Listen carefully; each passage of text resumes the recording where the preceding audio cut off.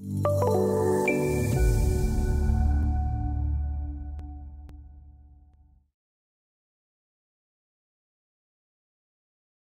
this lesson, you will learn to turn the display of a complete reference on or off, turn the display of levels in a reference on or off, and clip or mask a reference. Continuing in MicroStation Basics.dgn, in the Streets model, open the References dialog. In the References dialog, click the Display column to turn the display of the attached reference on or off.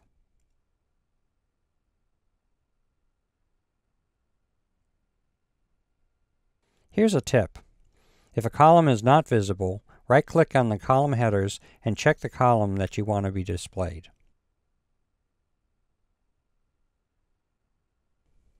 To control the display of levels in a reference, open the Level Display dialog by clicking the Level Display icon on the Home tab in the primary group. In the Level Display dialog, select the hydrography model in the hierarchy tree. The active model is at the top of the hierarchy tree, with the reference models below it. When you click the active model or a reference model, the levels contained in that model are listed in the dialog. Click once or twice on the Use column header to show all of the used levels at the top of the list. Click on the Creek and Creek Fill levels to turn them off. The elements on those levels disappear. Next, turn off the River, Lake, Canal, and the River Fill levels.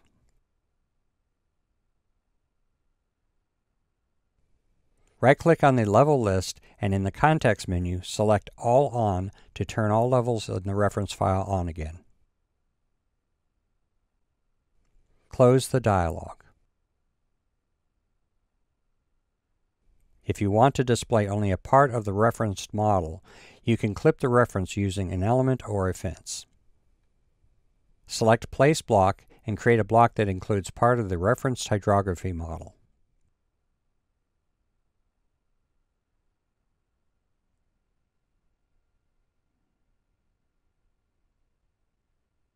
In the References dialog, select the reference in the list and click the Clip Reference tool in the dialog's toolbar.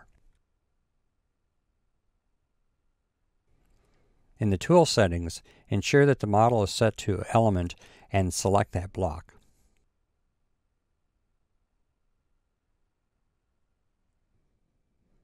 The part of the reference hydrography model outside of the block disappears.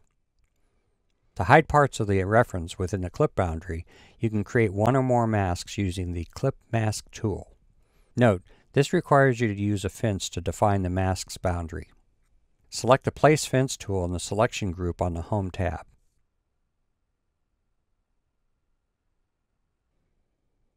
Place a fence to define part of the reference that you want to hide.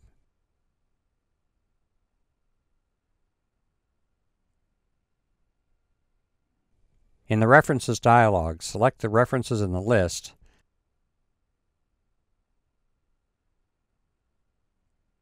click the Mask Reference tool in the Displays toolbar and accept with a data point.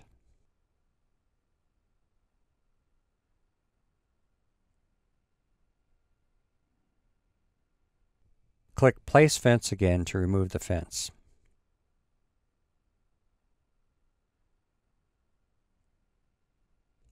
Here's another tip. To create a clip boundary or clip mask for multiple references, select those references in the list prior to creating the clip boundary or clip mask.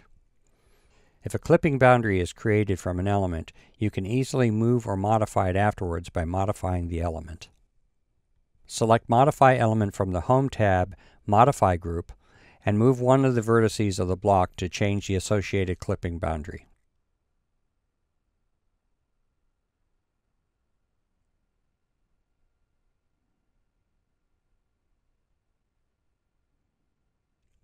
The clip mask remains undisturbed. You can remove the clip boundary or clip masks one by one.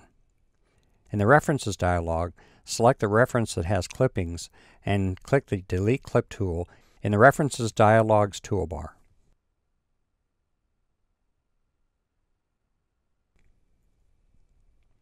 The clip boundary and clip mask are highlighted. Select the clip mask and accept with a data point. The clip mask is removed. The remaining clip boundary is automatically selected. Accept again to delete the clip boundary as well. The complete hydrography model is visible again. Note, you can delete a clip boundary or clip mask only for one reference at a time, not for multiple references. Delete the block we placed to create the clip boundary used in this exercise.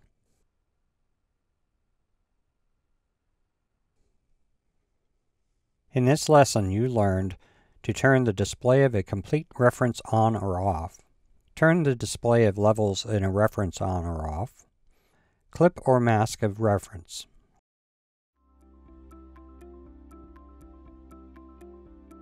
If you found this video helpful, please give it a like. If you want to see more such series, consider subscribing to our channel. Thank you, and see you next time.